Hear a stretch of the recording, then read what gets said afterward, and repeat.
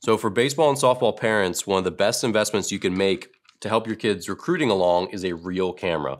Smartphone cameras obviously are very good, but they don't do optical zoom. So they're not going to be able to zoom in and get good footage of your kid playing short or the outfield. They're not even really going to be able to get good footage of them pitching in a game because it's just not going to be close enough. It'll be very grainy.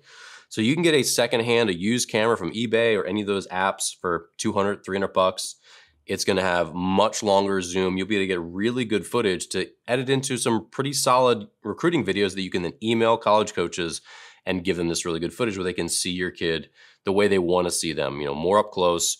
They can really look at their actions.